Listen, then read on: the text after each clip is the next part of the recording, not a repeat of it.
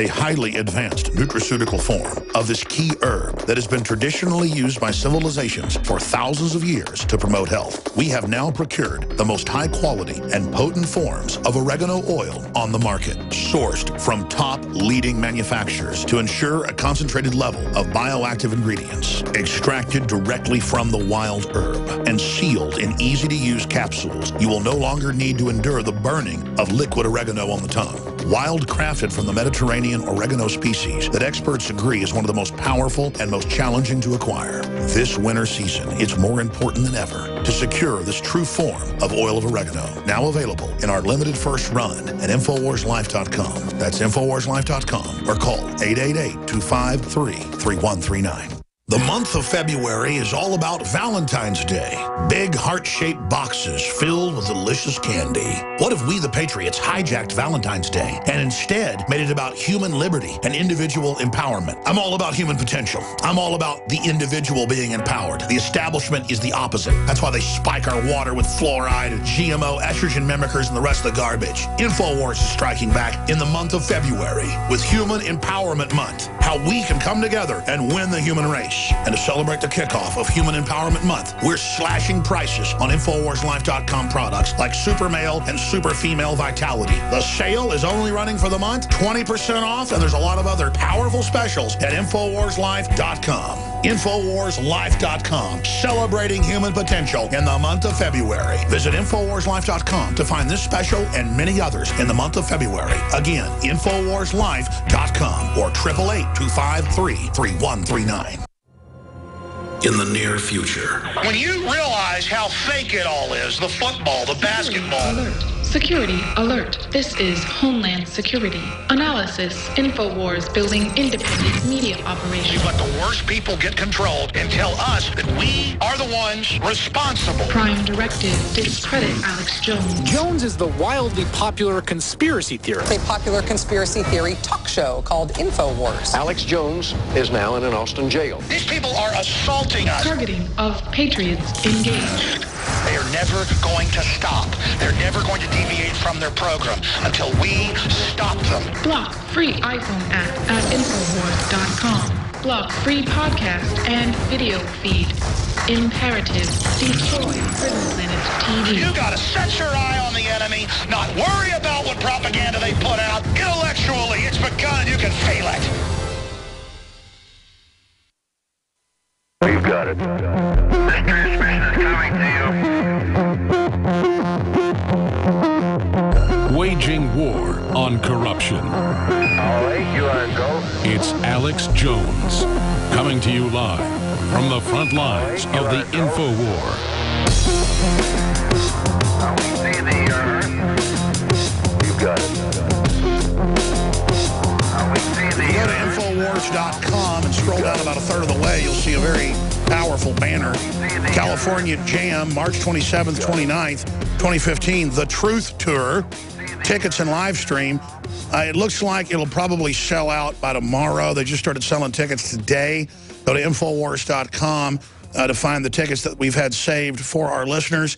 And if you can't be on the West Coast and go to this, then you can sign up for the two-day event to see the scores of people that are going to be there to see the live stream.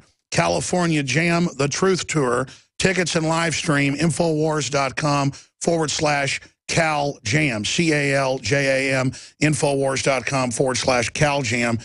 And you can also, of course, just go directly to Infowars.com/CalJam. Dr. Billy DeMoss is our guest. Now, listen, you're amazing during the breaks. You've been amazing on air, but you're really talking about a lot of key stuff here during the breaks. Repeat all the stuff you just said, please, for the audience out there. Well, you want to talk about vaccines or chiropractic? Whatever. Finish up with the vaccines, then into chiropractic in your vision. All right, so I was on the phone with Sherry Tenpenny Friday. Dr. Sherry Tenpenny, medical doctor. Who spoke at CalJam last year. She was supposed to speak at CalJam this year, but she got a better offer to go to Australia, but then obviously she got banned down there because of just censorship down there. You knew that, right? Yes, incredible. And she was talking to me. I mean, the issue isn't about measles. It's about getting people to have, basically they're pushing for compulsory mandatory vaccines. They're using this as foot in the door. Right, and because they've got 300 different vaccines in the pipeline, And then what they say is whatever they deem is necessary for people to get, they're going to push on us. And so that means there's an endless supply of vaccines. And this is not about just the kids. This is about, they're going to be going after the adults too.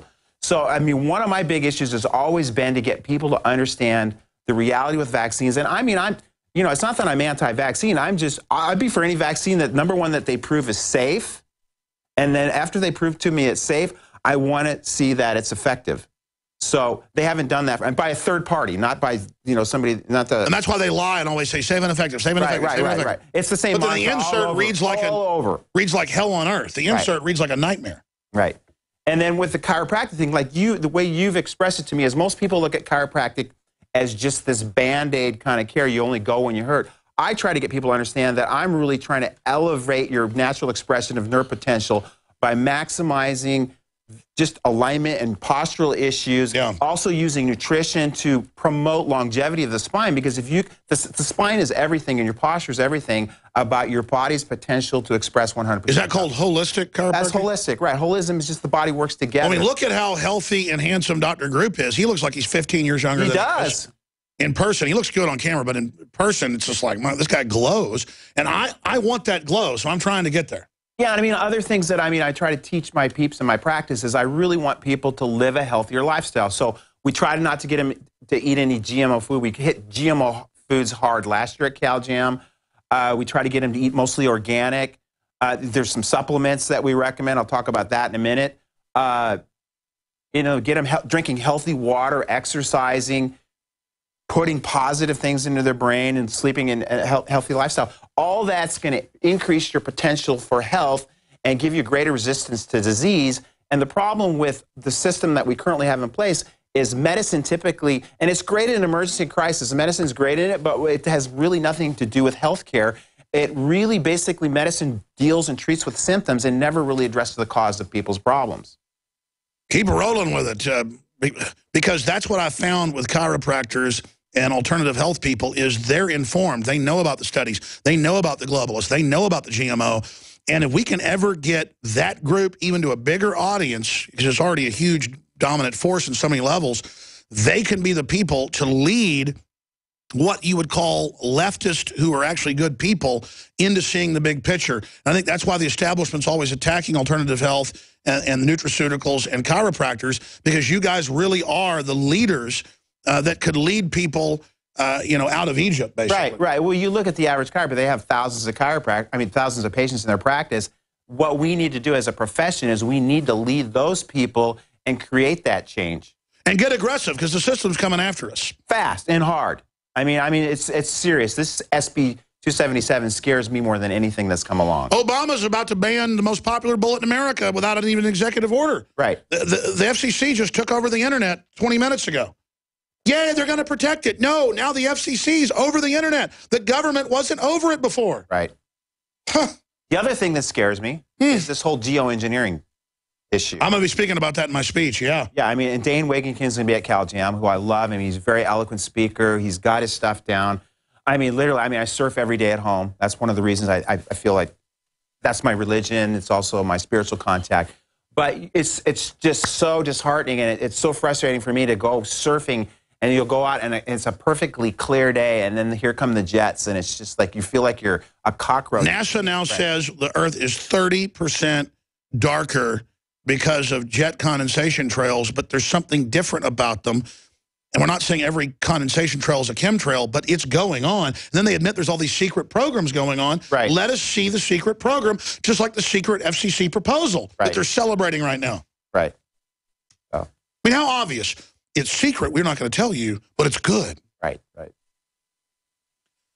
Getting back into forced inoculations, I mean, they are really pushing this. What are we going to do when they try to forcibly inject us? That's a really good question. I mean, is it going to come to a point where they're going to come to your house by gunpoint and start forcing people to get vaccinated? I don't know. They do that in India and Africa, but people have uprisings, though. Right, and I think that's what they're really pushing for. I think they're pushing for, this is the straw that's going to break the back of people in the United States. It's going to push us into that police state martial law, which I think they want to go towards right now. Well, I know you've been doing CalJam for, what, 8, 9 years? 8 years. And you're about to move to be doing more of these, right? Right, and that's the vision, is I want to take it from this 3,000-seat arena and go maybe to a 25,000-seat arena to up to 15,000 seats. Well, 20,000, 30, 50,000. You know how to put these on. I can go and get 2,000 to 3,000 people to show up anywhere in the country.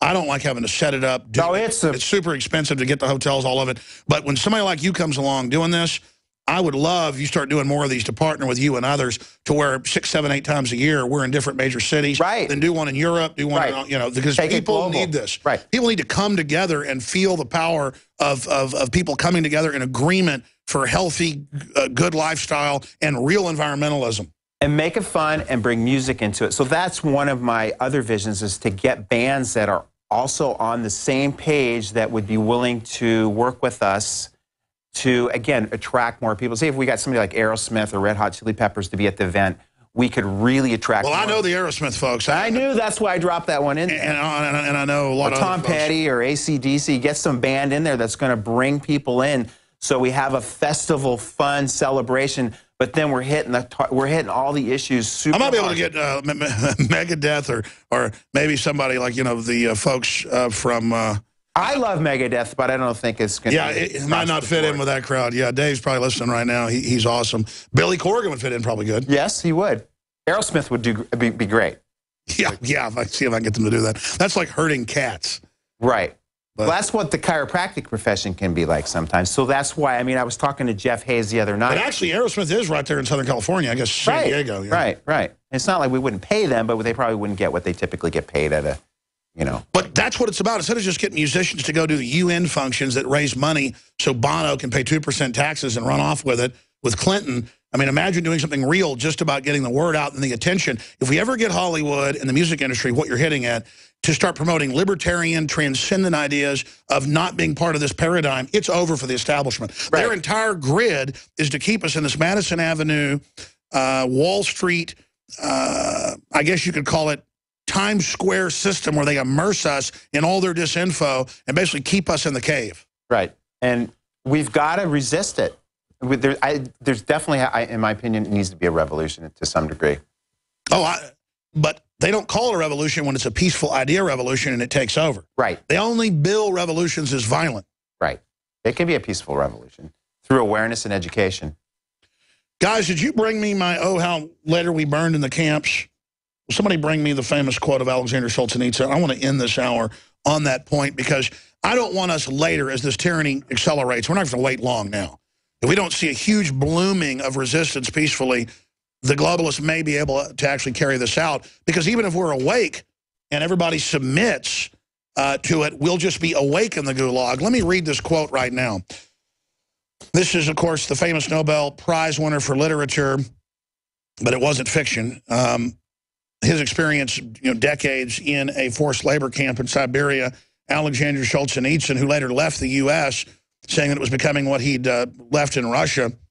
And he said, and how we burned in the camps later, thinking, what would things have been like if every security operative, when he went out at night to make an arrest, had been uncertain whether he would return alive and had to say goodbye to his family, or if during periods of mass arrest, as for example in Leningrad, when they arrested a quarter of the entire city, people had not simply sat there in their lairs, palling with terror at every bang on the downstairs door and at every step on the staircase, but had understood they had nothing left to lose and had boldly set up in the downstairs hall an ambush of half a dozen people with axes, hammers, pokers, and whatever else was at hand.